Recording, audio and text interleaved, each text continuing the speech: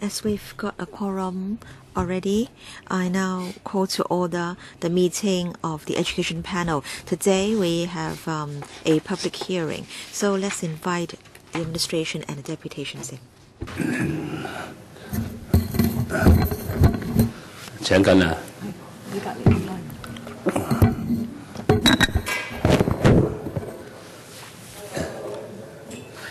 早晨，局長。Good morning, Secretary. Please be seated.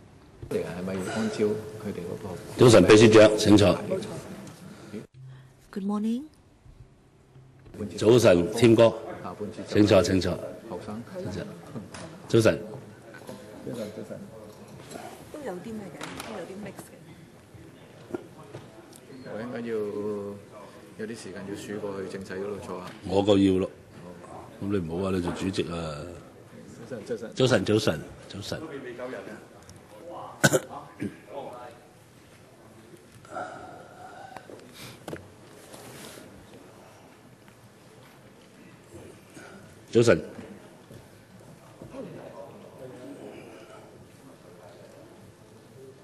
阿阮博士喺前邊，阮博士喺前邊嘅。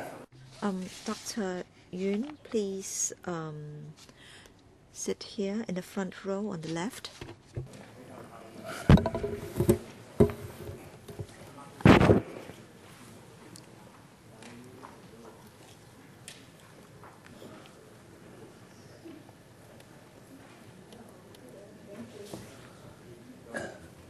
Morning.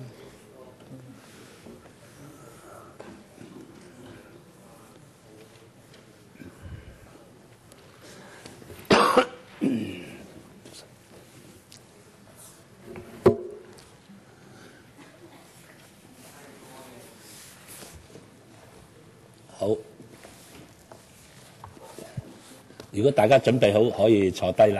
right. Are we all ready? Thank you very much. Good morning. I would like to thank the administration and the deputations for coming. So this public hearing is on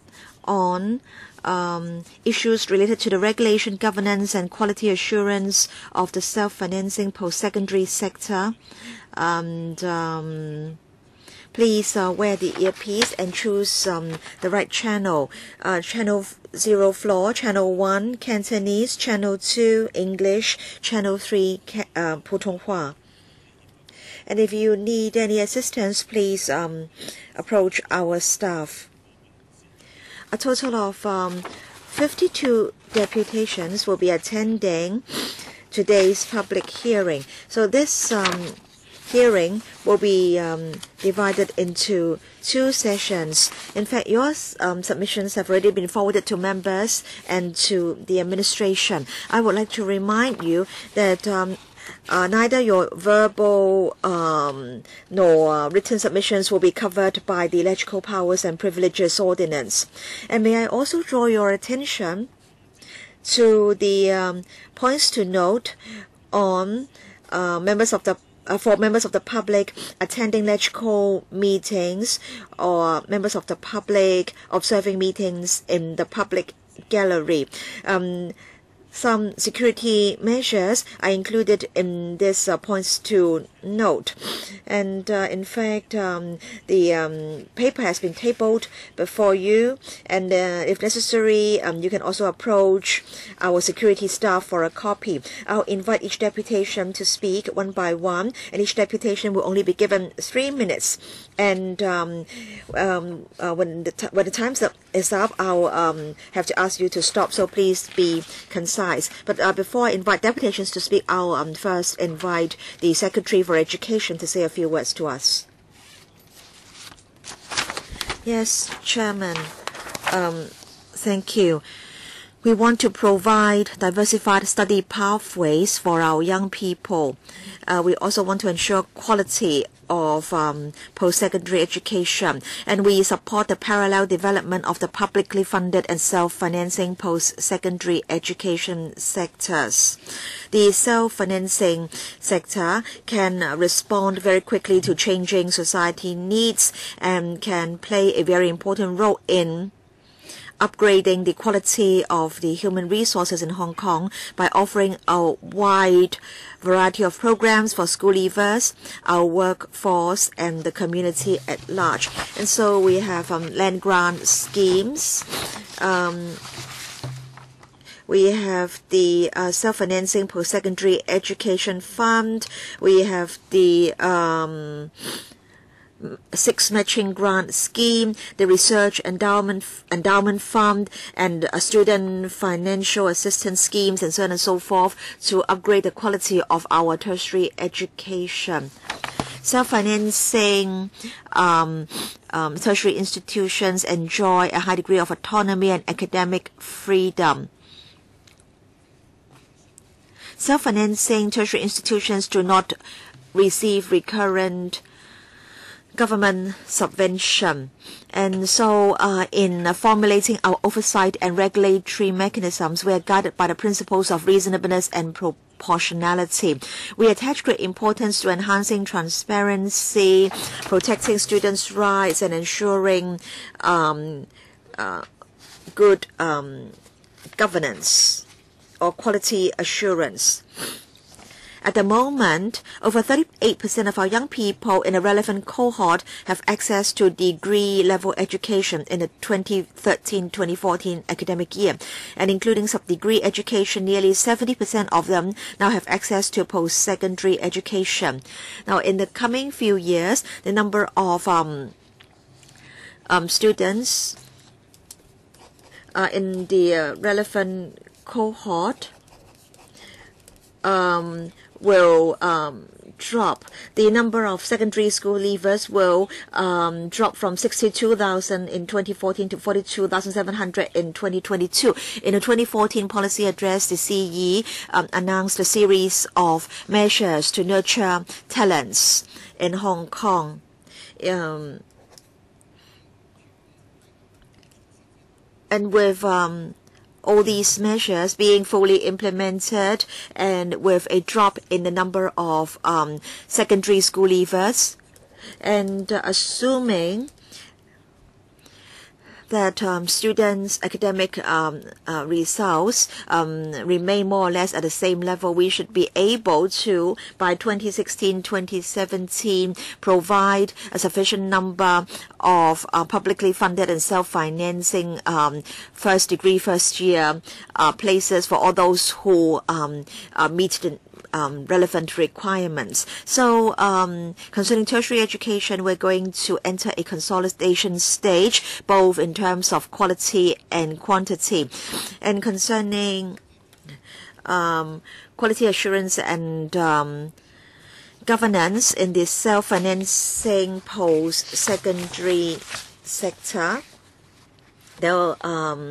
we have the report of the consultancy study on local and international good practices in the governance and quality assurance of the self-financing post-secondary education sector. I will be inviting Mr. Tim Lui, Chairman of the CSPE, to say a few words. Thank you. So may I now invite Mr. Tim Lui, Chairman of the CSPE, to say a few words. Our committee was set up in April 2012.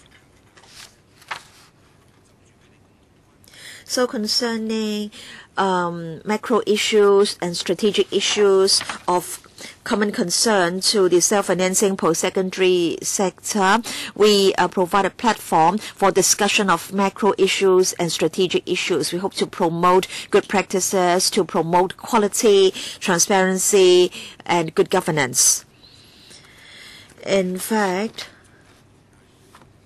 we have been trying to enhance governance and transparency in the sector, and we also want to step up our communication with the sector in order to ensure quality and sustainable development of the sector. A consultancy study was commissioned, and today we are discussing this report. The consultants have looked at local, regional, and international experience and have studied major trends in terms of governance and quality assurance. In the process, consultants consulted relevant stakeholders in Hong Kong, including quality assurance agencies and self-financing tertiary institutions.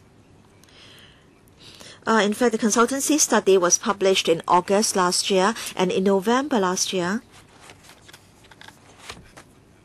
a sharing session was held with stakeholders.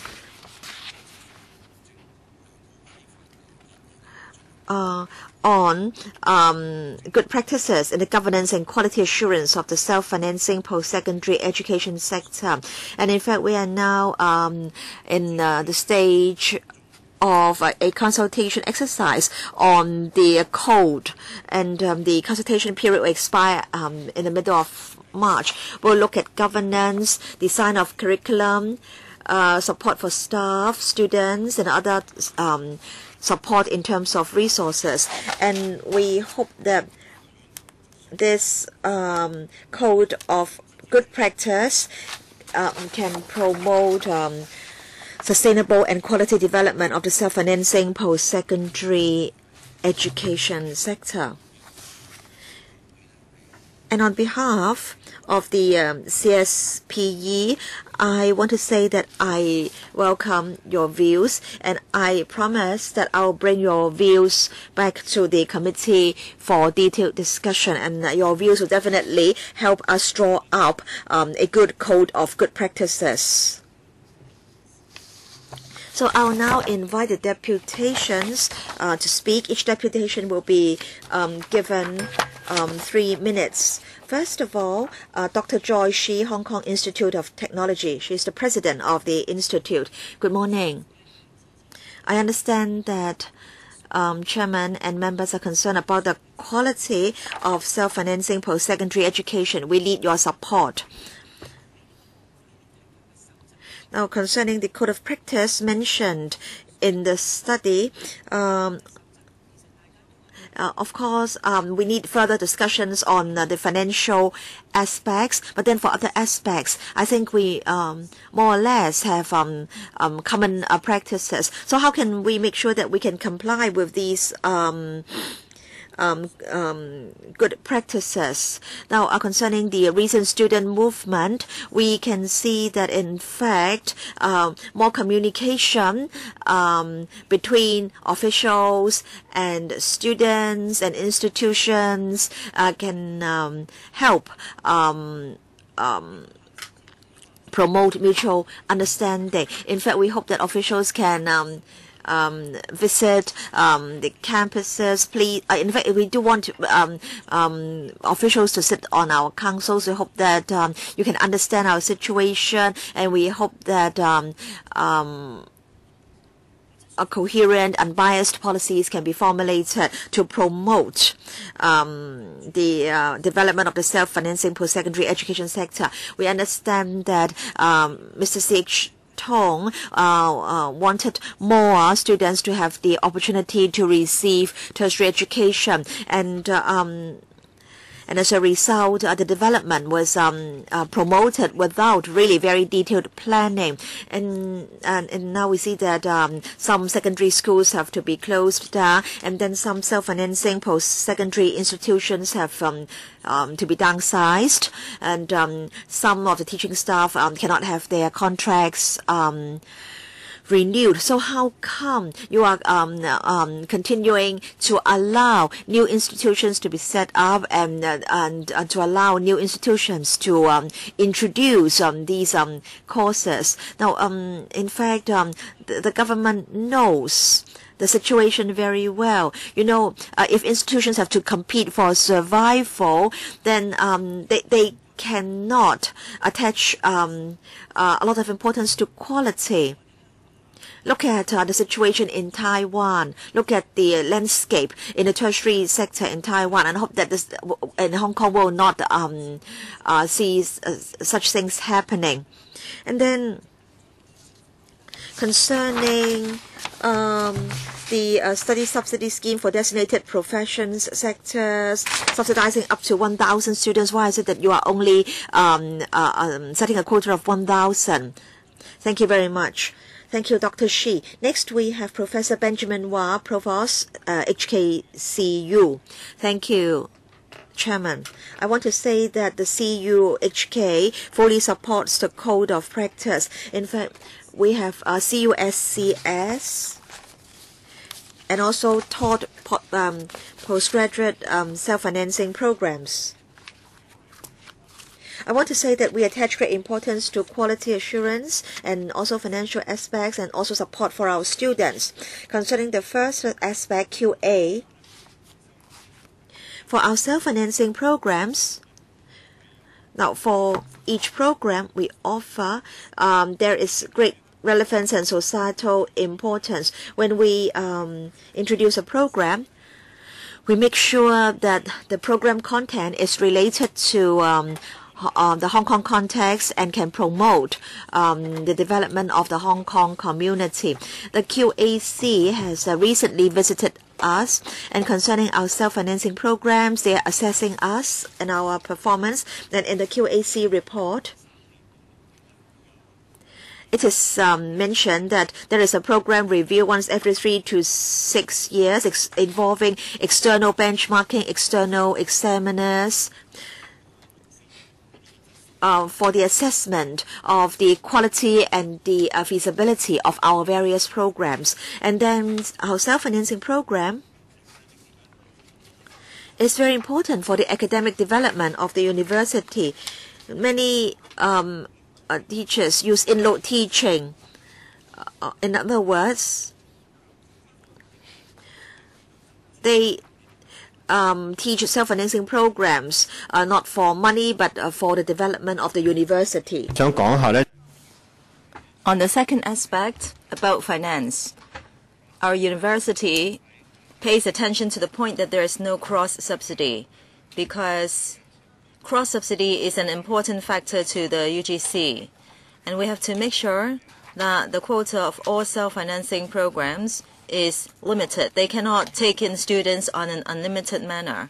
And concerning all financial statements and financial practice, we would publicize them. Support for students. We have extensive scholarships for students. So for those poor students and those who cannot afford the self-financing programs, we offer scholarship programs to support them. We have extensive academic advising to the students. That's all I would like to say. Thank you. Thank you, Professor Wah.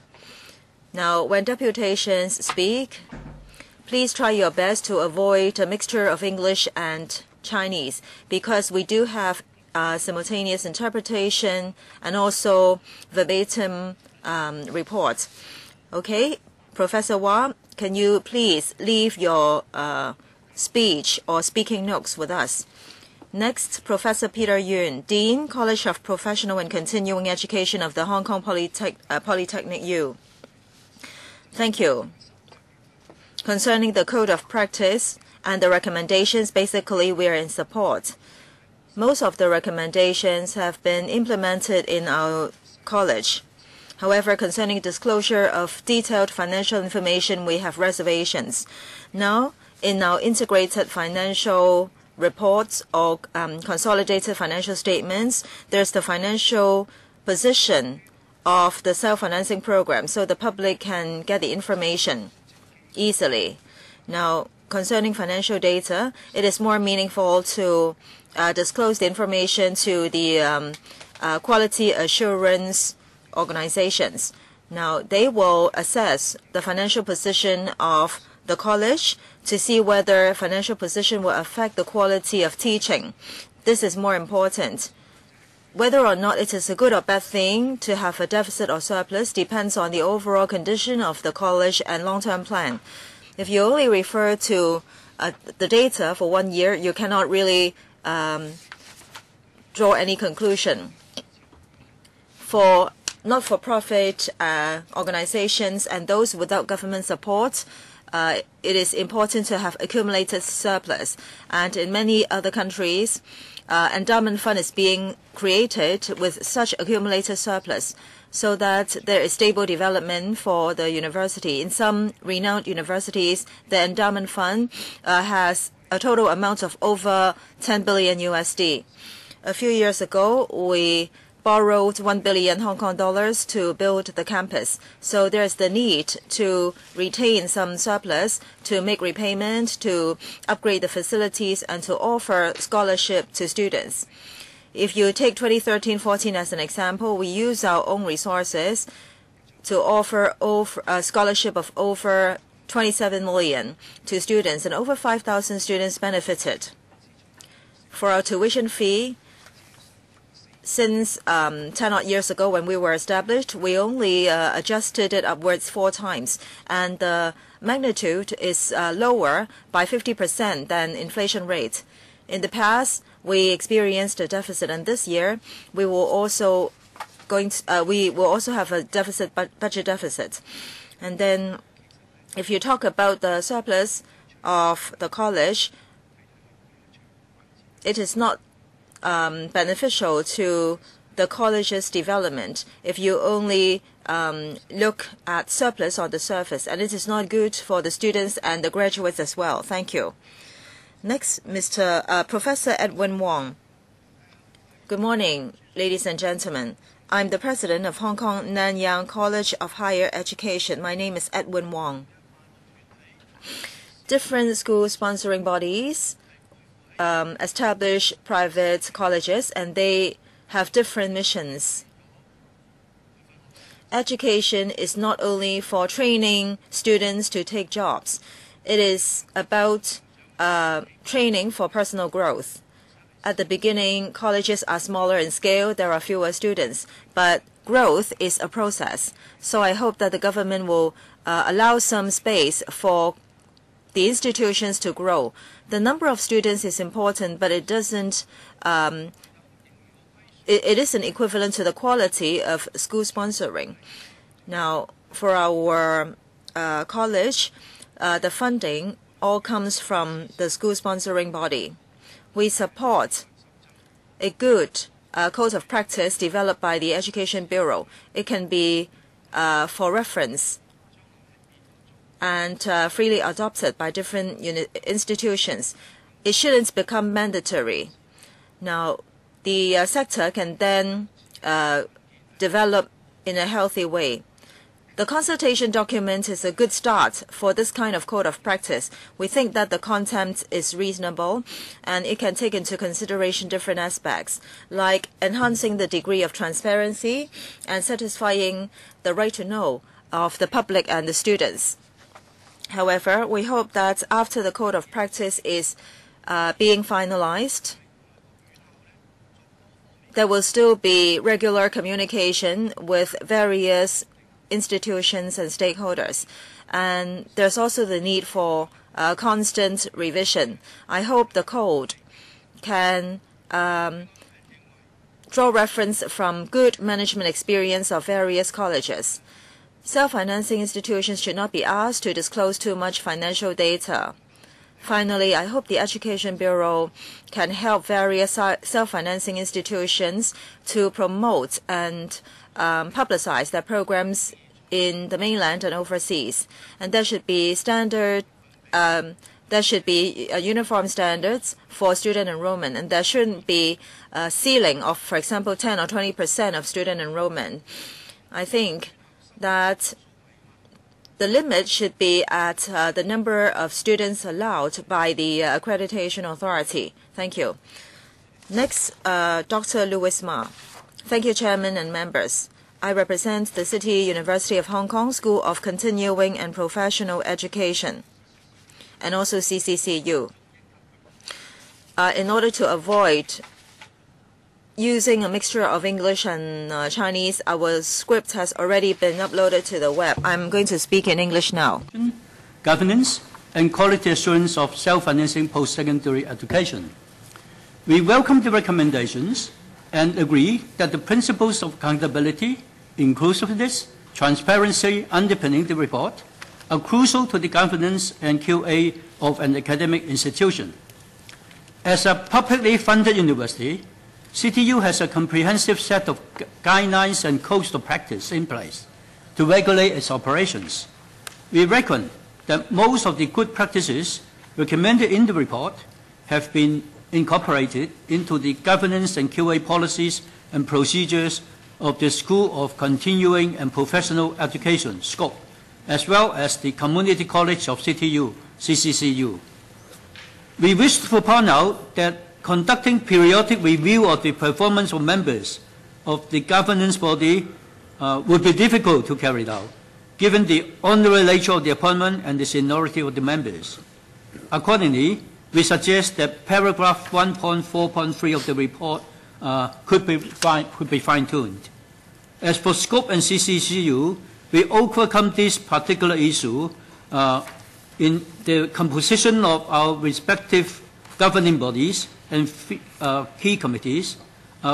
We arrange changes of the membership from time to time to ensure effective management of the units. Thank you. 好，下一位係Thank you. Next, Mr. Ray Chang from New People's Party. Our party attaches a lot of importance to future education development. On this topic, we suggest that tertiary education policy should be reviewed in order to enhance governance quality. And education needs of local people should take priority. Our recommendations are as follows. Education should aim at enhancing overall quality of people. We should encourage students to have diversified ability, especially creative ability, to meet the needs of society so as to maintain long-term competitiveness of Hong Kong. Now, for the self-financing programs, they differ a lot in terms of quality, so the graduates lack market competitiveness. They find it very difficult to survive in the market. Education should not be blindly industrialized. Number 3, whenever public resources are involved, the self-financing programs should satisfy local people's education needs. They should not be regarded as a means to make profits, to subsidize other programs by the colleges. And those who cannot be admitted, well, they also have their needs. Their needs should not be neglected. We think that the government should formulate a code of practice in order to enhance transparency and governance quality. Various tertiary institutions have different ways of governance and circumstances. There should be some room for flexibility. However, we think that on the fundamentals, there should also be reasonable regulation. And number 6, given future needs of our society, there should be a blueprint for good education development so as to ensure that the self-financing education sector can offer quality programs at the same time. Self-financing education in the Hong Kong education sector can have a clear positioning. So people who aspire to have a career in this sector can upgrade their skills and knowledge. And there can be a very clear articulation ladder so as to be better prepared for future education and employment. Thank you. Next, Professor Proposka. We find that the proposed 4 principles of good governance and quality assurance, namely participation and accountability, inclusiveness, performance and transparency, would provide a sound basis for formulating the code of practice. We fully agree that transparency is instrumental for good governance and quality assurance, and we support that information related to the quality of the programs should be disclosed to stakeholders and members of the public. At the same time, we are concerned that some of the information provided could be misunderstood by the public and could create misconception and confusion. This could have damaging repercussions. In that respect, we suggest that the government should consider carefully and should define clearly what information and how it should be disclosed in order to ensure that the information would be correctly understood by all stakeholders in the sector. Furthermore, we support the view that in formulating the code for ensuring accountability and transparency, a delicate balance should be struck on the level of details and the extent of disclosure on information. We also have the view that the self-financing institutions should have the flexibility and autonomy in decision-making on this matter. In respect of the format of the proposed code, we find that in principle the recommended sections of the code, namely institutional governance and management, program design and delivery, and staffing, physical resources and student support, are acceptable as they focus primarily on factors which enhance the quality of student learning. We find also that the elements of the proposed code define a very meaningful and useful framework which will support the self-financing institutions in enhancing further the quality of their work. In our view, the requirements for disclosure are reasonable in general. However, some provisions, including those related to publishing of development plans and financial statements, have very sensitive nature and should be considered very carefully. Particularly, we do have strong reservation on disclosing financial data. We support the views that the implementation strategy should ensure that the code would not adversely affect the operation of the self-financing institutions, and we expect that the implementation of the code will facilitate the development of level playing field for all self-financing institutions. Finally, we support the view that measures have to be taken to facilitate the self-financing institutions in complying with the code on a voluntary basis. Thank you. Okay, thank you. 下一位係 Next, Dr. Chan Chuk Hei, President and Principal of Hong Kong College of Technology. Thank you, Chairman. Our college fully supports the direction of the paper of the Education Bureau. So tertiary education must be diversified to face up to the diverse needs of society, and there should be quality education to nurture our talents. And the four proposed areas, transparency, quality assurance, good governance, and students' interests or rights, are important areas. But based on our knowledge and sense of morality, we think that these are not the most important areas. If you look at students' interests, there are other more important things. For example, whether students have diversified choice and whether their academic qualification is well recognized. Can there be more support in terms of tuition fees, in terms of laws and administrative management? Will there be a virtuous competitive environment so that the sector can develop in a better way? In terms of academic qualification accreditation, right now for associate degree, this is not recognized on the mainland and overseas. There is only accreditation of degree program, and associate degree programs were only established quite recently, and after that there are a lot of misconceptions in society, and there is not the chance to clarify them. And individual incidents have affected this sector a lot. In terms of tuition fee assistance, well, there is financial assistance for 1,000 places, but then for the associate degree program that had existed the longest time, such assistance is not there, and there has not been adequate communication with the institutions. I wonder if there is any communication on the objective and the arrangement for these 1,000 subsidized places. About administrative management, well, the institutions cannot quickly respond to social needs, and they cannot really recruit talents for the sector. I think these are some limiting factors that will hinder the healthy development of the sector. Concerning the status and policies related to associate degree programs, things are not clear yet. There's a lot of ambiguity, and there is lack of communication with the related institutions. In order to achieve the goals in the 4 areas, as I said, well, eventually we want to be diversified, we want to respond to social needs, offer quality education, and nurture the right talents. That's all. Thank you. Next, Dr. Sam Lau. We appreciate the government's continuous support to the self-financing post-secondary education sector. With its large student enrollment, the sector plays an increasingly important role in not just providing the necessary human resources to meet the changing needs of Hong Kong, but in furthering Hong Kong's development as a regional education hub. Say, statistics from HKBU, self-financing post-secondary education show that more than 80% of our associate degree graduates continue their studies each year locally and overseas. Tertiary-wise statistics also confirm the encouraging prospect for sub-degree graduates.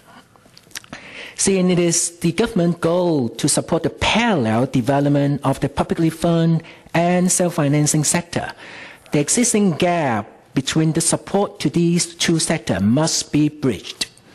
Firstly, formulation of QA guidelines and regulatory framework. To ensure a continuous, sustainable development of this sector, clear regulatory framework in terms of both the hardware and software components of a provider are needed as a way to monitor the key metrics and also raise the public confidence in the sector. For hardware, the facilities requirements should include the average minimum physical space per student and staff to determine the maximum student capacity allowed. Facilities like the number of classroom computers, the volume of books in the library should be considered as key metrics. It is important that these essential basic hardware components be in place before a program is approved for student enrollment. For software, we should include the matrix like maximum ratio of full-time to part-time staff, ratio of student to full-time teaching staff, number of full-time guidance counselor, for example. Secondly, direct funding support to both the providers and the student. Given the self-financing nature of the program providers, where tuition fees are expected to be higher, the financial burden on students and their families should not be underestimated. It is not equitable for students from the publicly funded sector and the self-financing sector to be treated so differently in terms of resources support. Given the fact that government has since 2014 been subsidizing 1,000 places per cohort to the 4-year self-financing degree programs, consideration should be given to extend these subsidies to the self-financing sub-degree and top-up degree programs. Thank you. Okay, next one, Mr. Michael Chef. Good morning. Thank you, Chairman and members. Our remarks are narrowly focused on the internationalization of Hong Kong's higher education sector. We applaud the Hong Kong government's efforts in this area, and this internationalization is a key reason that SCAD chose Hong Kong as the ideal location for students to pursue further education. SCAD Hong Kong is uniquely positioned not only to attract foreign students, but also to expose local students to cross-cultural education and retain these talents here in Hong Kong. SCAD Hong Kong endorses the implementation of a single quality assurance body and uniform policies and access to resources that create a level playing field for all of Hong Kong's locally accredited post-secondary programs. This quality assurance body should apply its same strict standards to local and non-local programs alike, ensuring the achievement of student learning outcomes and university missions. Hong Kong's current quality assurance system discriminates against locally accredited non-local post-secondary programs, resulting in separate and unequal treatment to the detriment of local students. For example, the technical refinements prevent non-local students enrolled full-time in locally accredited non-local programs from part-time work on campus. No such restriction is placed on non-local students enrolled full-time in locally accredited local programs. SCAD Hong Kong is concerned that this adversely impacts local students' access to important student services such as peer tutoring in English. These peer tutor positions are almost entirely filled by native English speakers, most of whom are non-local. But since these students are prohibited from working part-time, the pool of eligible candidates is limited, and local students, who encompass 51.9% of SCAD Hong Kong's total enrollment, will be disproportionately affected. The technical refinements also prohibit non-local graduates from staying in Hong Kong without an offer of employment, and it should be noted that non-local students include those of mainland China as well as those of other countries. Yet locally accredited non-local programs are barred from enrolling students from the mainland.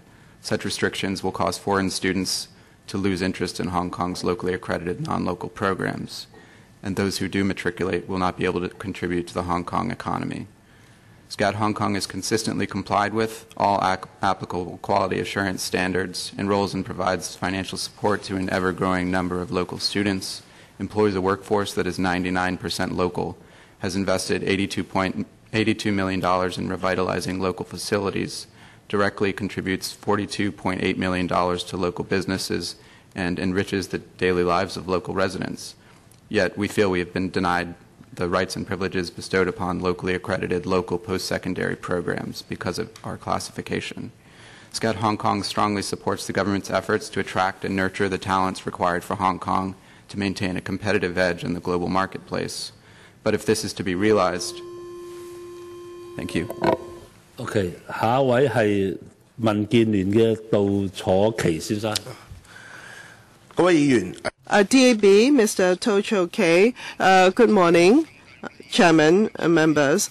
It's been over 10 years for the development of post-secondary colleges in Hong Kong, especially for the associate degrees offered locally, had met with some success. However, there are also those which fall short of the standards. In fact, some of them have become education shops, and they fall short of the qualifications. And I've also come across many of such degrees or associate degrees which are shoddy. Of course, we are not offering Harvard university education, and some of the colleges, the self-financing colleges, are open for basically business purposes, and we cannot blame them. However, in terms of hardware and software, there will have to be certain improvements. Associate degree students having to take lessons in billiard room or spaces adjacent to billiard rooms or in shopping malls, of course, is not desirable. And also there should be certain programs such as Chinese history and other relevant programs which are less so-called functional or so-called money-making programs, which are basically the main of what these colleges are offering. And further, in terms of information from the Hong Kong government, I hope that there can be more disclosure of information instead of just providing on the platform, which is their website, some preliminary and superficial information, so as to increase the transparency and provide more information to the students and all concerned. HKCT Institute of Higher Education, Ms. Erica Lau. Yes, we are in support of this framework, and that is this code. We are in support of that. We have a few responses to make as follows. First of all, every college will have its mission and also its purpose and its characteristics. And of course, there should be provision. There should be an array of these colleges providing different background and different characteristics of education, but we want to see that there is more room for operation of colleges such as us, and also there will be more room for our growth. But basically, the question is, what kind of mechanism, what kind of implementation model will there be? Is it our self-regulation, or will there be some hard mechanisms meted against us? We do not want to see the latter. And we would agree that in terms of the implementation and the measures which are in existence now, they are already a big part of the code. And we would want to see more communication between the government and also the colleges, so that there will be more information on the actual implementation of the code and of the policy going forward. Now, in terms of information disclosure, we ask and query whether it is indeed necessary for such fulsome disclosure, and we certainly do not want to see misleading disclosure. And further, concerning the quota or the limit for local Taiwan and Macau students, for self-financing colleges, there is a ceiling. Should this not be reviewed so that tertiary education in Hong Kong can be more international? Thank you very much. Professor Chan Long Sang of the University of Hong Kong Space. Yeah, in terms of the report, the spirit and the principles, we are in support. For the Hong Kong U Po Leung Kok Community College and the University of Hong Kong Space, I am the deputy director for both, and we already have the internal guidelines and the codes, but on the other hand, looking at the report suggesting that there should be a disclosure, including financial aspects disclosure, we are not in support of that, because finance is related to the learning and also to the quality and academic attainment of the students and the programs. But the financial information may be misinterpreted. Colleges are there for the long term. Very often we have to design new courses and new trajectories of the students in learning. And we therefore need different deployment of resources and funds. Now, there are two aspects of this. First of all, concerning the acceptability of some of the courses, we would want to see the government assist the development and establishment of professional accreditation for certain professional-related courses. And secondly, provide more flexibility to the colleges so that they can accept more local students from Hong Kong, so Hong Kong can really become a cradle for tertiary education in the region. Next, Ms. Dorothy Christopherson of the Hong Kong Council for Accreditation of Academic and Vocational Service. The Council is a statutory quality assurance body for and we are responsible for assuring the quality of locally accredited and local self-financed institutions without self-accrediting authority and non-local institutions and their programs. The criteria and standards that we already apply in our accreditation processes include institutional governance and quality assurance. So basically we assess the processes that operators have in place to assure appropriate institutional governance and quality assurance, the effectiveness of these mechanisms, and the capabilities of institutions to assure their own quality. So I'm not going to comment on the code per se, but obviously the debate this morning, the views expressed, and the implementation of the code will be very important and relevant for the accreditation work that the Council does, and it will be interesting for us to see how the good practices that are included in the code will have an impact on the work of self-financed institutions. Thank you very much. Okay. 下一位係洪英豪先生。係，多謝主席。我代表香港教育專業人員協會發言嘅。Hong Kong Professional Teachers Union, Mr. Hong Ying-ho. Yes, indeed. Concerning the systems and the institutes and colleges, we have the following opinions. In fact, this is not the first time that there is a consultant report from the government. Actually, in 2010, there was another report which had raised 40 recommendations, of which 10 relate to self-finance colleges. However, they were not all implemented. One of the suggestions was to set up an independent supervisory body, and the government shirked from that responsibility. We believe that the government cannot, on the basis of self-financing, colleges being self-financing, allow them to be completely autonomous and do what they want. We have 5 recommendations. One, that there is an independent supervisory body set up to increase the supervision for self-financed colleges. As for the 8 universities and the courses and programs that they provide, there is a accreditation policy. However, this is like self-regulation, and also in terms of the administration, the facilities, and also the student acceptance, these are not within their terms of reference. And secondly, for the qualification accreditation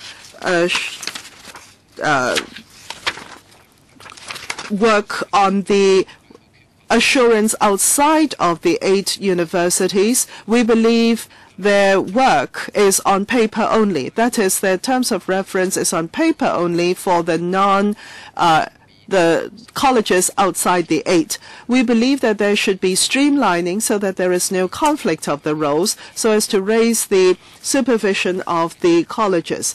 And another point is on the number of places. There is still a shortfall of places. There should be a financed number of at least to 30% of all associate degree graduates to financed spaces at the universities and colleges. For a number of self-financed colleges, because of a lack of resources, the facilities is insufficient at these colleges. We believe there should be certain funding for the establishment of the colleges so that the facilities and design of these colleges should reach at least a certain level, and there should be a $30,000 subsidy to the students so that there can be more resources for the students. If you cannot finish your presentation, I know you have 2 more points. Can you please leave us your script for the speech? Thank you very much. Good morning. This is Professor Lee Wing-on, Vice President of the Open University of Hong Kong. We believe that there should be a quality assurance and governance set of standards for Hong Kong. The accreditation had the body for accreditation had already gone through in detail the accreditation as well as the functioning of the colleges. The support to the 8 universities is huge every year. However, it can only take care of 20% of the relevant age youngsters in Hong Kong to access education in these financed universities. That is to say, the rest of them will have to go to use their own resources.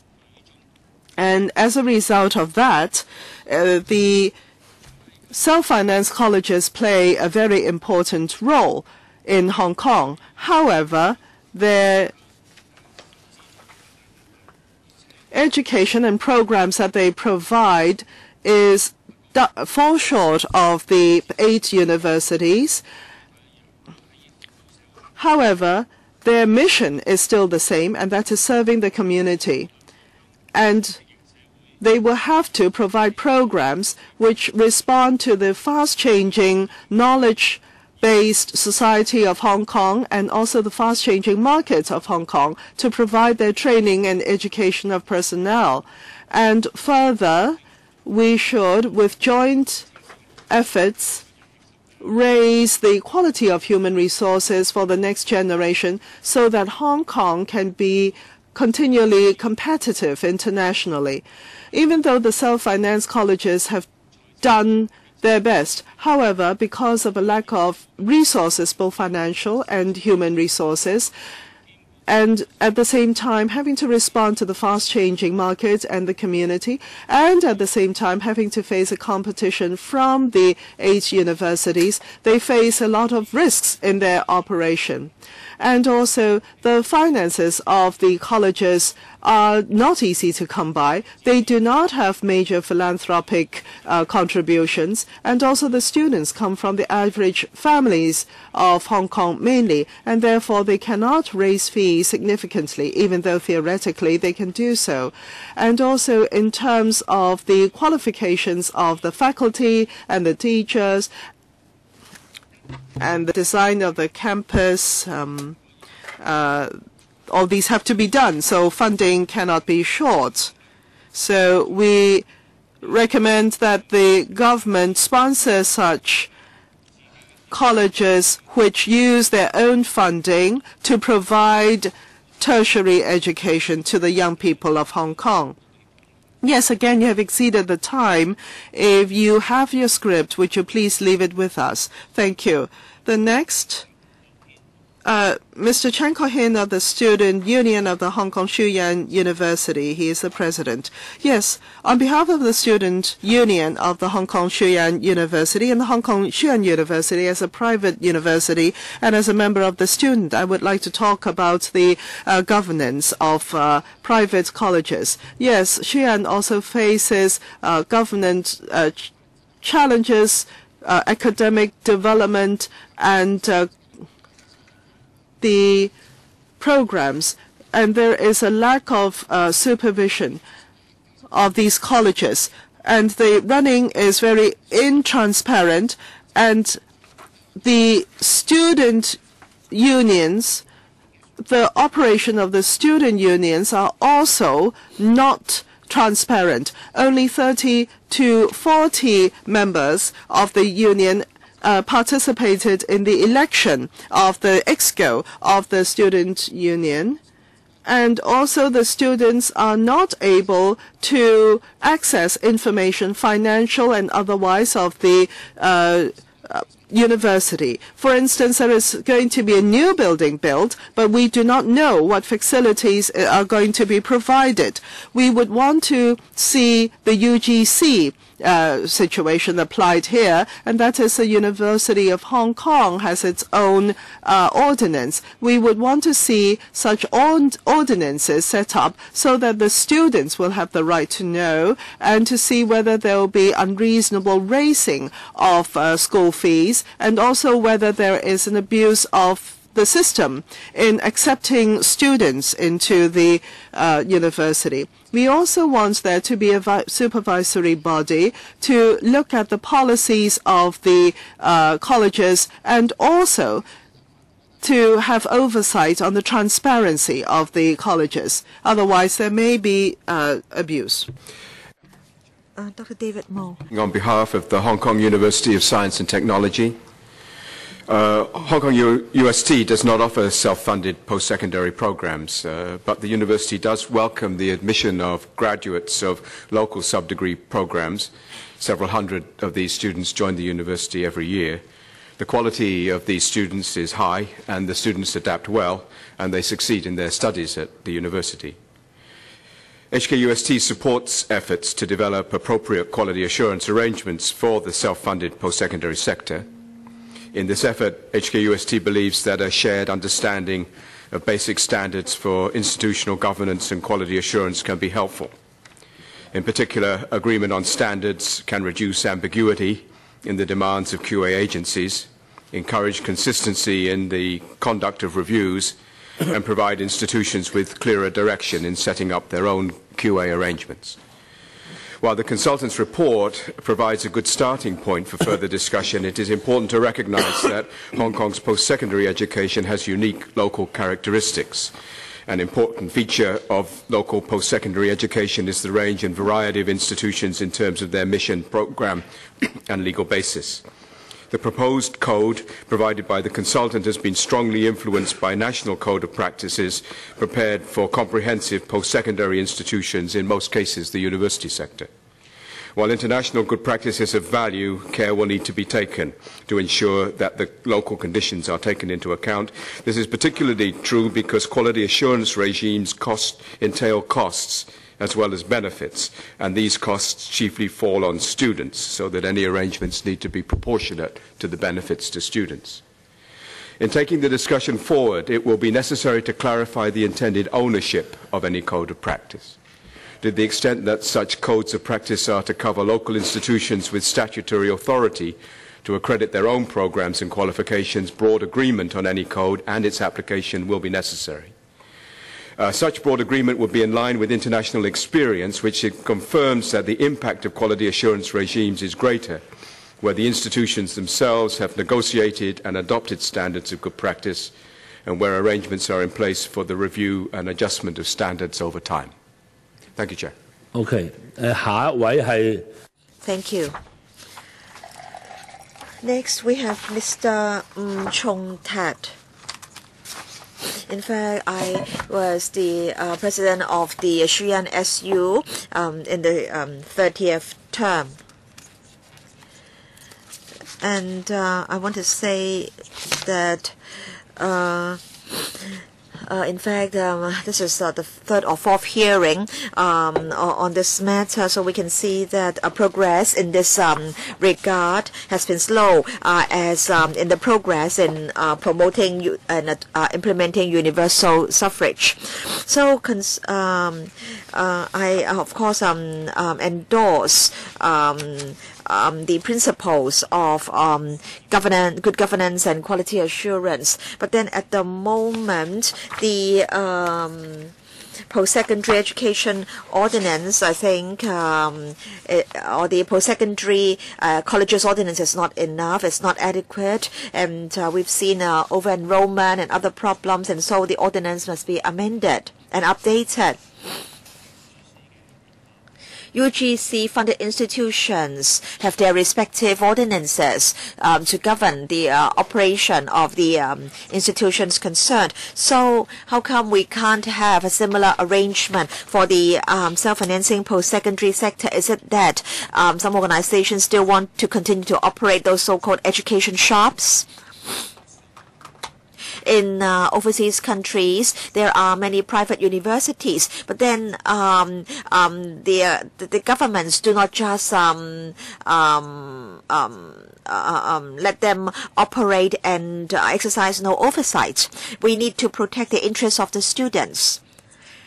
And the government needs to provide adequate support for self-financing post-secondary institutions. And for self-financing post-secondary institutions, we should try to see democratization of the administration of these institutions. Now, according to the attendance list, the associate Vice President of my university should have been here, and I don't know why he cannot be seen.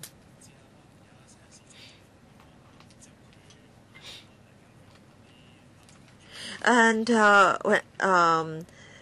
the past, there was little democratic element in the administration of the university. I really hope that the existing committees can be improved, and there can be more representation on the part of the students, and we hope that the students can have more say in the making of policies. Now, I want to say that Mr. Felix Leung called or rather sent an email to the Secretariat yesterday saying that as he was feeling unwell, he could not attend today's public hearing. All right.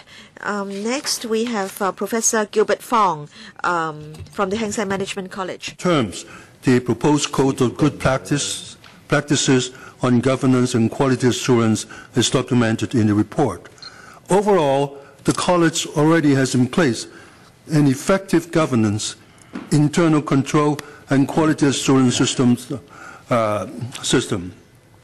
We also have in operation excellent teaching and learning and student support systems. We are committed to continuously review and improve our already good practices according to the internal policies of quality governance and HKCAAVQ standards. While the College supports the proposed Code of Practices on good governance and quality assurance, there is also concern that if the code is to be applied unilaterally, universally, and without flexibility or without consideration for individual institutions' needs, it will be at the expense of institutional autonomy and may limit the vigor and creativity of the self-financing post-secondary education sector. The College considers that compliance with the code should be voluntary, and a delicate balance would need to be struck between accountability and autonomy, which may be threatened and compromised under the circumstance. We also find it unfair and unproductive not to distinguish between self-financed post-secondary institutions and self-financed community colleges of UGC-funded institutions in the same study. In fact, the two are different regimes operating under different demands on governance, accountability, and accreditation standards. In other words, for the development of a healthy and thriving self-financed post-secondary education sector, we need to promote positive and constructive competition, and we need to establish a level playing field, which is now sadly lacking. Thank you, Chairman. 好啊，咁啱啱有一位團體嘅代表咧。Now, so one deputation hasn't spoken, and I'll allow him to speak before I invite the secretary to reply. Mr. Lee Chun-hei from the Civic Party. Yes, good morning.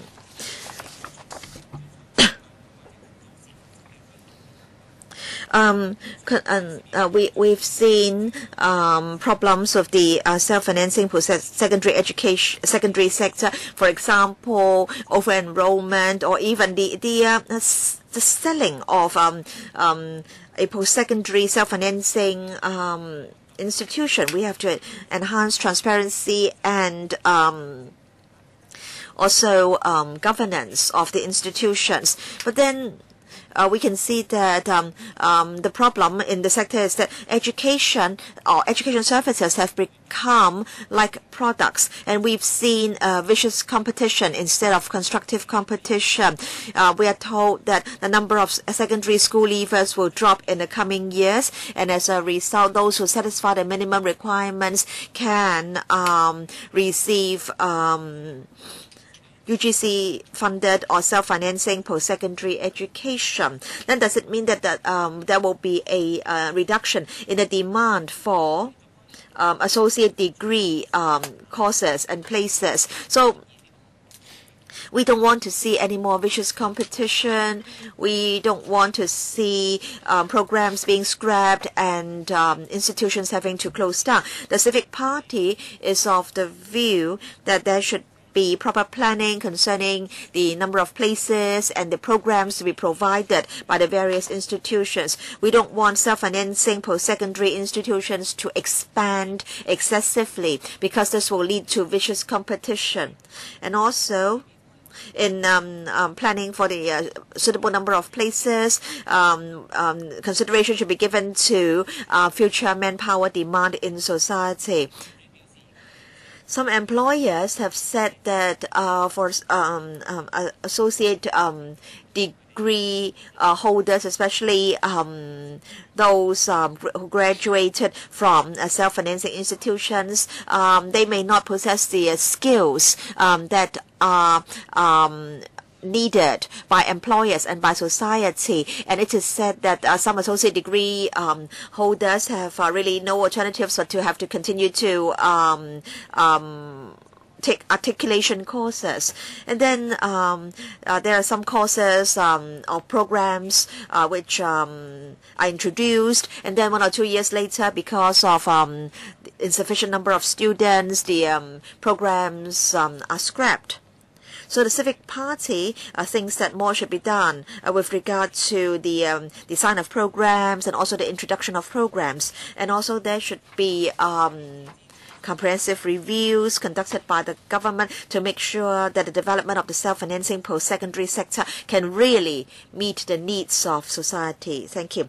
All right, so all the deputations in session 1 have already spoken. And now may I invite the Secretary for Education to give a preliminary response. And after the Secretary has spoken, members can ask questions. All right, members who wish to ask questions can now raise their hands, and the clerk can jot down your names. All right, so can the Secretary now give a concise and brief response to the comments made by the deputations? Thank you, Chairman. First of all, I want to say that I'm grateful to the institutions and individuals for their suggestions and comments. Concerning the code of practice and the report on governance and quality assurance, deputations have given many comments and criticisms.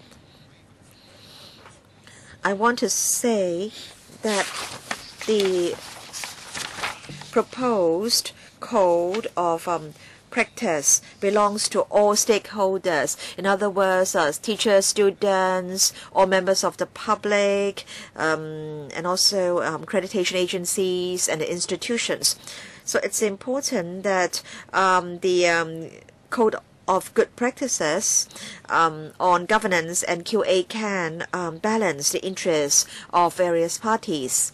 And now I would like to give some response. Concerning disclosure of financial information by institutions, the administration is of the view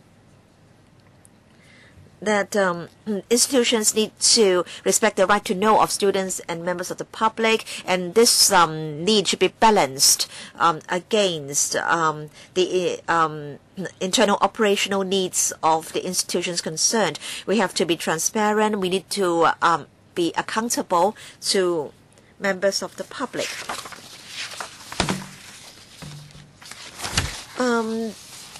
The proposed code has been uploaded onto the relevant platforms, and we will be producing Q&As on the proposed code of good practices.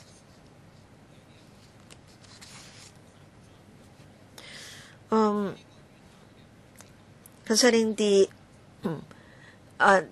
governance structures in different institutions are different, as mentioned by the deputations. We have to be careful. In fact, different institutions have their different organizational setups, missions, and so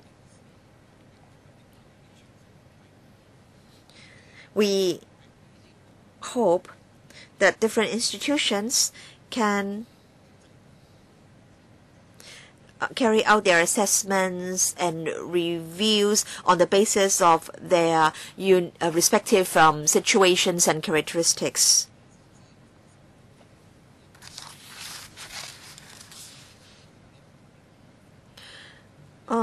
Concerning the codes of good practices, or the code of good practices, it should apply to the entire self-financing post-secondary sector. Of course, I understand that there are also community colleges under UGC-funded institutions. I think institutions can drop their own arrangements based on their own characteristics. I want to say that self-financing institutions enjoy a high degree of autonomy and they enjoy academic freedom. A high degree of autonomy and academic freedom represent some of the core values in the Hong Kong community. Self-financing institutions do not receive recurrent subvention from the government, and so our oversight mechanism is based on reasonableness and proportionality. So we hope to promote good governance. We want to protect the interests of the public and the students. All right, Mr. Lui, do you have anything to add? Chairman,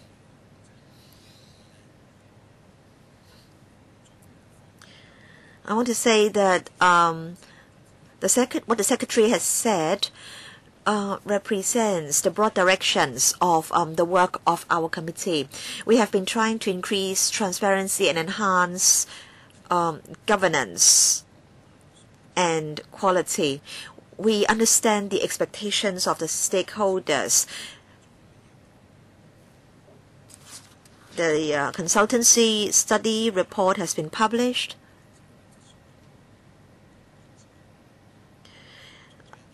And this study makes recommendations on good practices, especially in the areas of governance and QA. And we've already got the draft code of good practices. We look forward to receiving views from the stakeholders so that we can have more detailed discussion within the committee. We understand that disclosure of financial information by institutions is a highly controversial recommendation. But then there is this requirement in many places in the world.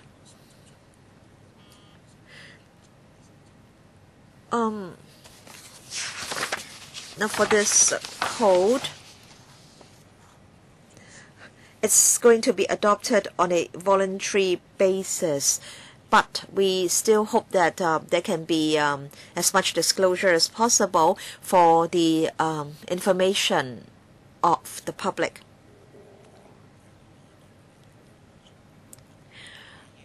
We will definitely take on board the comments expressed or given by deputations today. And I understand that the recommendation on financial disclosure is the most controversial recommendation.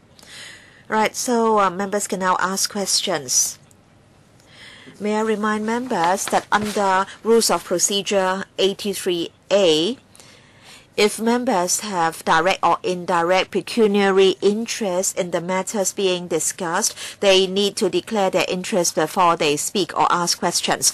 All right. For those who've raised their hands, I've got the list here. Helena Wong, Anne Chang, Ip Kin Yuen, Sid Ho. Anyone else? Anyone else who would like to ask questions? I have to end this session at 10:45 because there is a session 2, so there may not be the second round of Q&A. Okay, if there isn't the second round, then I will offer more time. So question plus answer, 4 minutes. If you would like the secretary to answer your questions, please reserve some time for him. Otherwise, there won't be time for the secretary to answer you. I have then to stop you, then you may feel embarrassed. Okay, thank you for showing interest. Thank you, deputations, for sharing your views with us. I'm very happy to see this consultation or this consultant's report. It is recommended that there should be a code of practice on the governance of the self-financing bodies. But then if the code is only voluntary in nature, I am worried. So much money and effort is being spent, and we have taken reference from overseas. Secretary, Mr. Lui, so many recommendations are being put forth. If all the institutions are not interested to buy in, then what kind of incentives are there to enable more institutions to join? That's the first question.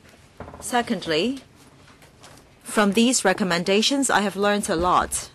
I now know that in other countries, there are quite a number of good codes of practice. Now, development has been fast in this sector, and gradually it has become a business. But then the government or the public can't see the accounts. And gradually, there will be some odd development. That is, when the business is not making money, the business will be sold out. And there may be over-enrollment or admittance of students. I think that should be the right to know by the public. Education should not be regarded as business. So in relation to governance, there should be stronger quality supervision. Now, we are told about other countries' circumstances. The governance structure of colleges should be made clearer. Should there be a statutory law?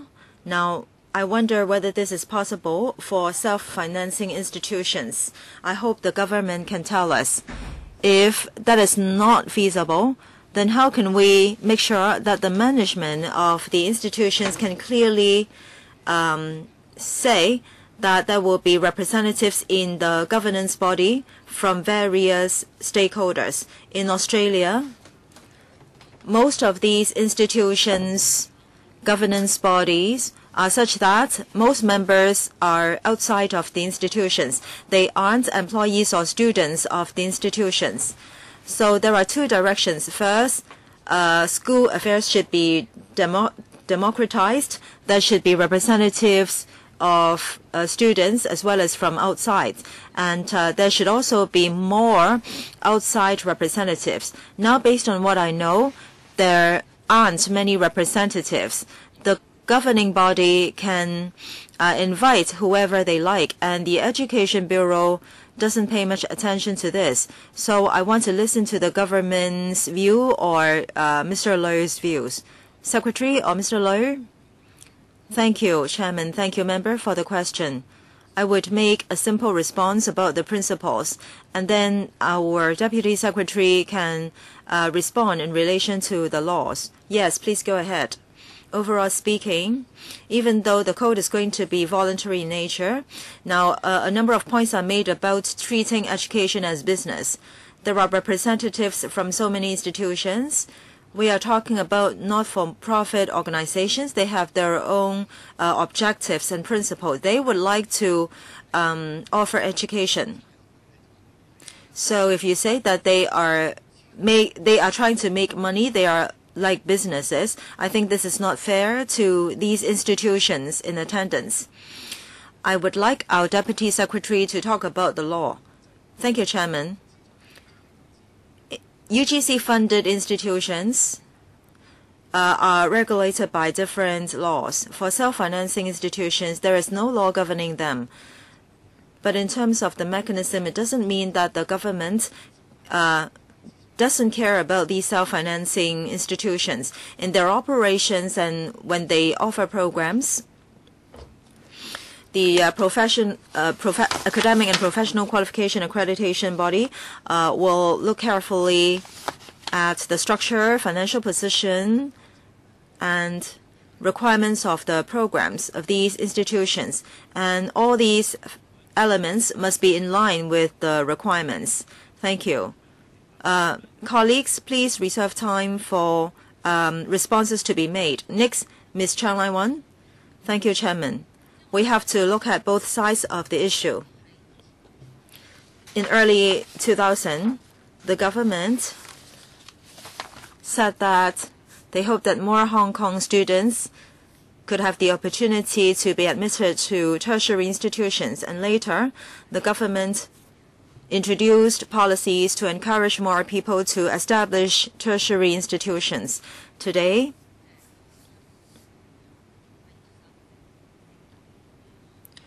if you talk about secondary students getting into tertiary institutions, the ratio is 60%, and the government's initial objective has been reached. This is a good thing.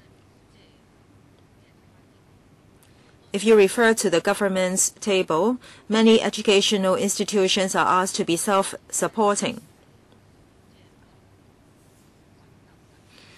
Now, I think many of them are struggling.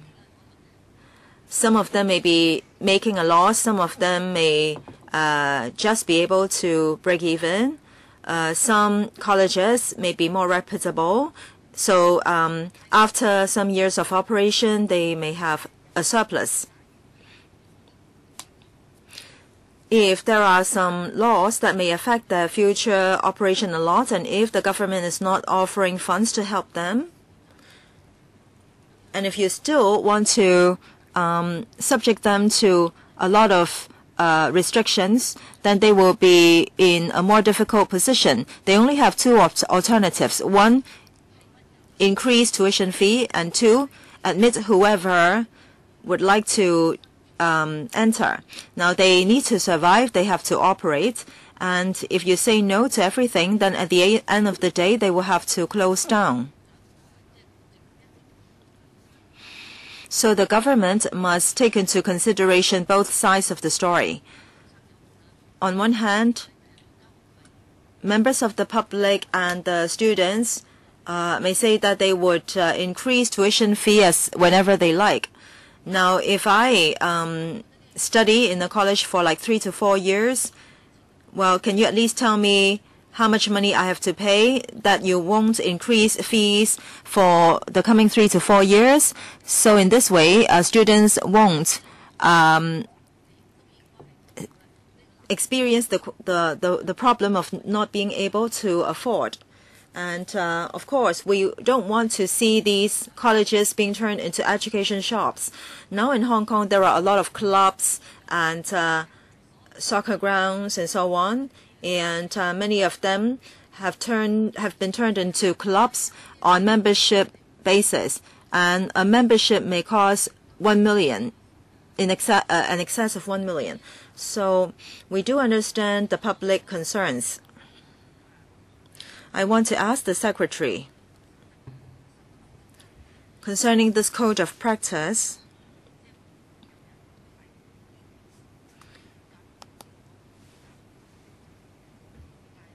Did anyone say that they would not like to join? Or is it true that there are only a couple of points that are of concern? For instance, disclosure of financial data. Ms. Tiang, can you allow time for the Secretary to answer? There is only 10 odd seconds remaining. Secretary, a brief response, please. Concerning our quality assurance mechanism, there are a lot of elements. There are members in the committee, and there are also parts of the work being taken up by people employed from outside. As regards the format of subsidy, we have a 3.5 billion subsidy fund, and we also have scholarship and grants. They can offer financial assistance to students and institutions. Thank you, Secretary. Next, Deputy Chairman, Mr. Ip Kim Yun, 4 minutes. Please set a good example. Thank you, Chairman. Thank you, deputations, for coming so that we have a better understanding of various institutions. Just now we heard that some colleges have to use their own funds, and different institutions are in different circumstances. This point is important. Concerning self-financing institutions, I think the Education Bureau should do two things. First, support. Number two,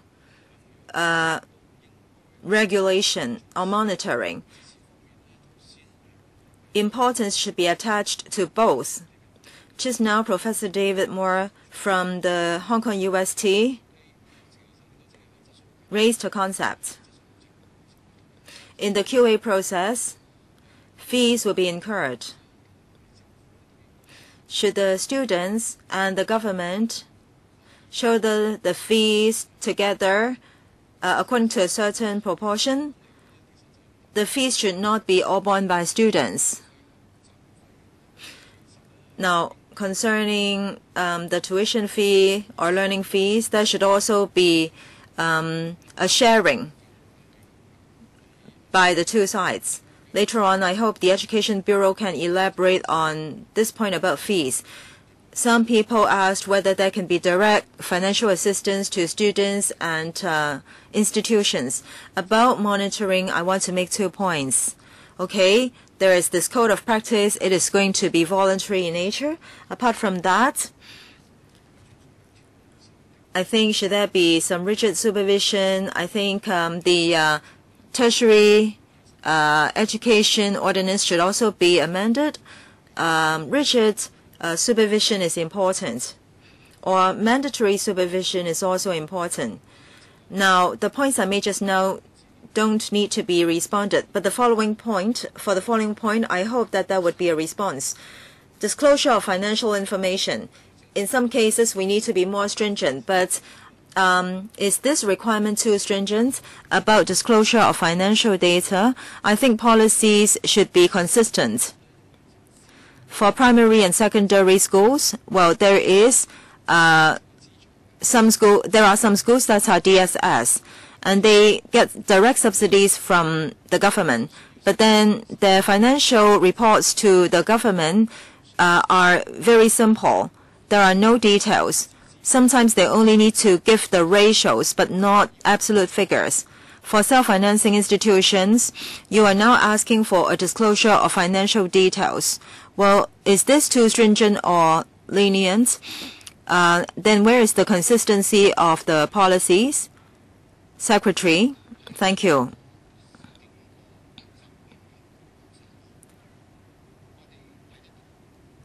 If we do an overall observation, we can see that the degree of transparency is the precondition. Everybody has the right to know. And students are stakeholders. This is important to them. So expenses must be made transparent. Secondly, there must be quality assurance. There are a number of mechanisms on quality assurance. Chairman, there is only half a minute left. I hope the Secretary can focus on this point about consistency. Okay, about consistency of policies. If you refer to DSS, well, they are getting subsidies, and according to the law, there are requirements on the accounting reports of schools. They have to comply with these requirements, but the accounting reports don't need to be publicized. As I said, there are two channels. First, they can disclose our information, including the number of scholarships, or at least they have to give some ratios. Thank you, Secretary. Next, Ms. Sito. Thank you, Chairman. Thank you, deputations, representatives from various institutions for coming to present their views. The point that was made most is disclosure of financial position may lead to wrong interpretation and unnecessary misunderstanding. And there's also the worry about unnecessary public pressure that they may have to face. Now, if institutions get assistance in terms of land and financials, if public funds are used, there must be an account given to the public. Today, we have representatives from students as well as the accreditation body, and both of them are of the view that it is necessary to disclose financial position. And Dr. Yun is most positive about this point. Yes, it is okay to have surplus or even a lot of surplus. If you let the public know that you use the surplus in the form of scholarship, or if you can disclose the development direction, then the public will know. Concerning the possibility of wrong interpretation by disclosure of financial data, what is actually your genuine concern? Can there be one law that incorporates all self-financing institutions? And what about the point about student representatives being the definite or mandatory members of the school governance body? Professor Yun, I'm worried that sometimes the media may overgeneralize the financial data. Then there will be unnecessary pressure on the colleges. If there is a surplus, does that mean that definitely tuition fees should not be increased? The surplus may be earmarked for certain developments. Yes, we can give explanation, but then the media sometimes don't accept explanation. They will report that there is so much surplus still. The college wants to increase tuition fees. Now, quality of teaching should be monitored, and we must make sure that financial resources are appropriately used. I think the quality assurance body can monitor the accounts, and they can make a judgment. I think this is good enough to protect the students and the public. Any response? Dr. Chen, I want to supplement. I agree with Professor Ip about the reasonableness and proportionality. Yes, public funds are involved, but then what about the other industries? Are they subject to the same requirements? No matter whether a college announces that it has a surplus or deficit, there is a negative impression among the public and the media. You must break even. If you have a surplus, you are accused of making a profit. If you have a loss, then you will be asked to close down. Any response? Professor Wong? Now, our school sponsoring body is a Buddhist organization, and in the past 40-odd years, as far as I know, loss was being incurred. They only charged very low tuition fee, and the loss is being subsidized by the school sponsoring body. After setting up the Nanyang College, we now have a non-profit making company to run the school, and it is required that every year the financial statements and audited reports have to be submitted to the company registrar. The same model is being adopted by many colleges. If you want to have a good understanding of the institution's financial position, you can get the annual audited statements from the company registrar. Now, if we are to disclose some simple data, now Professor Yun, Polytechnic U may be making a lot of money, and for us, Nanyang, every year we have to offer a lot of grants and scholarship, but we make sure that money is well spent. We charge tuition fee, and if there is any shortfall, the school sponsoring body will fill the gap. Now, we are worried that if we make a loss, then people will say that we are not offering good quality, then we should close down. It is good to have a loss. Because education is about investment. We are not there necessarily to make money. Yes. Anybody else? Mr. Fong?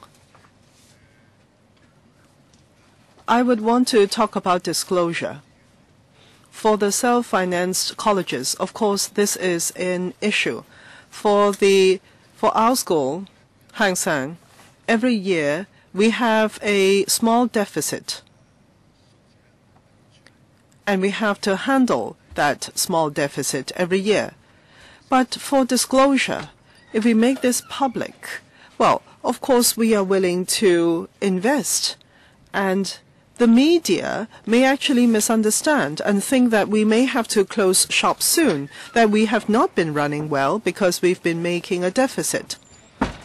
So talking about the UGC-funded universities and the independently funded colleges, they are really very different.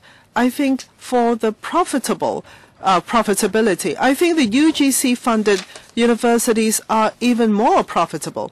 But then you do not say, oh, they are profitable, but Hang Seng should also be profitable. That is not the case. Or other self-funded universities or colleges, they may not be money-making.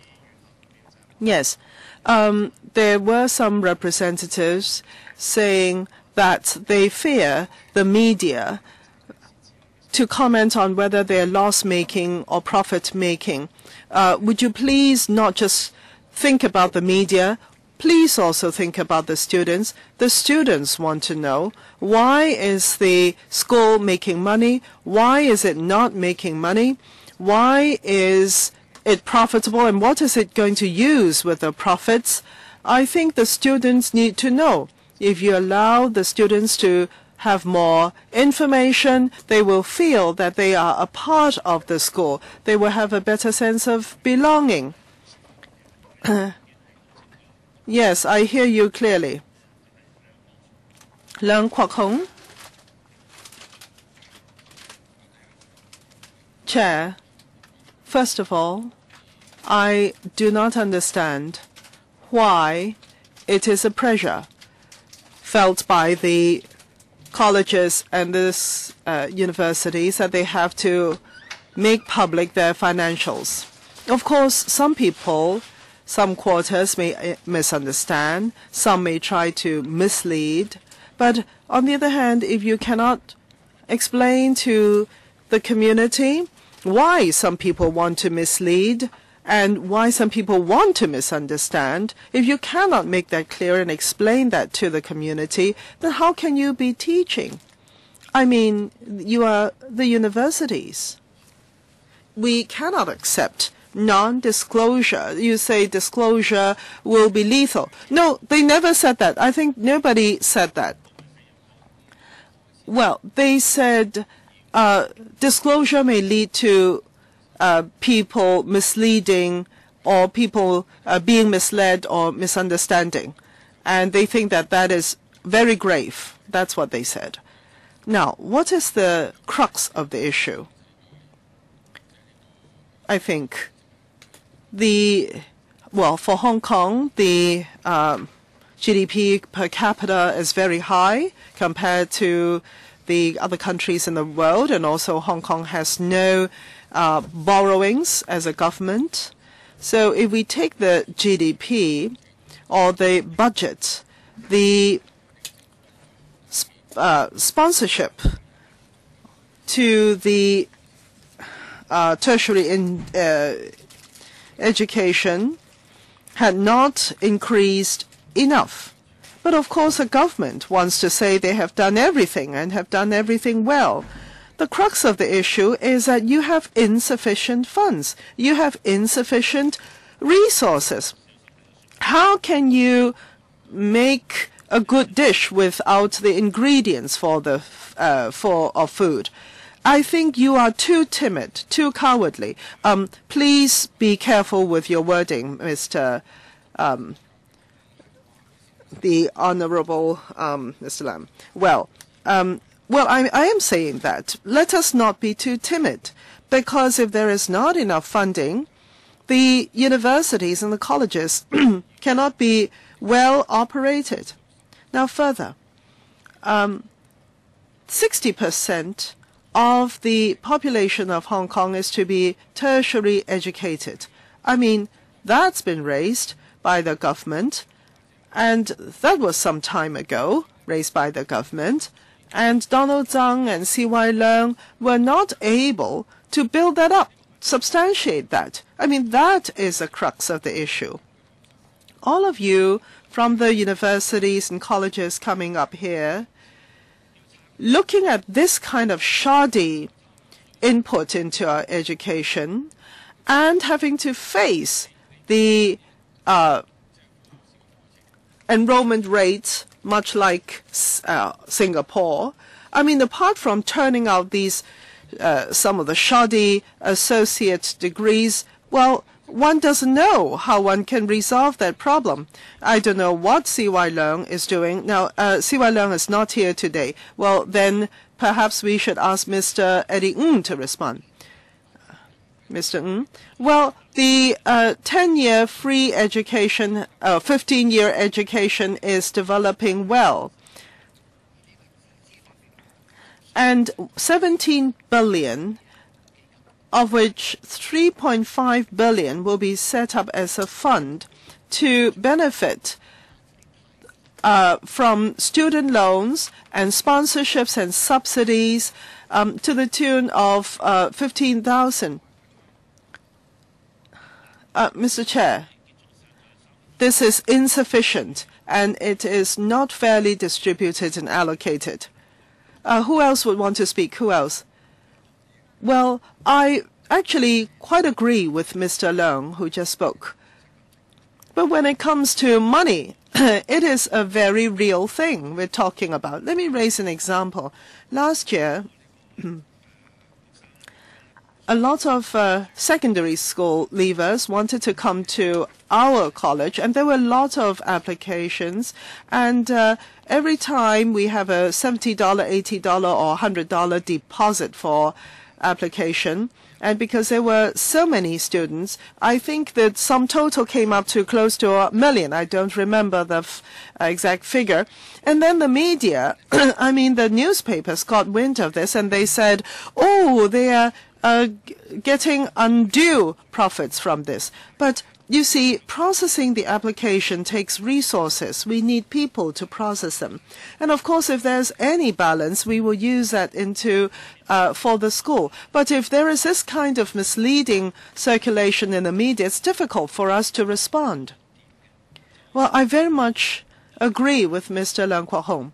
The chief executive at the time did say commit 60% of the students of Hong Kong being able to enter universities, but it had always stood at 15,000 students only, and the rest of them had to apply for self-funded colleges and associate degrees. But for these students, apart from the site of the school, it had been zero subsidy to these students. It is 18,000 per year Hong Kong dollar subsidy for the university students at the funded universities, but zero, I would say $0 for the associate degree students. Yeah, I will speak very briefly. I think coming to this meeting, I feel so unhappy because I hear a lot of people saying that we are riddled with problems, our kind of colleges, and we are but education shops. Well, I can tell you, I've been through working at different colleges.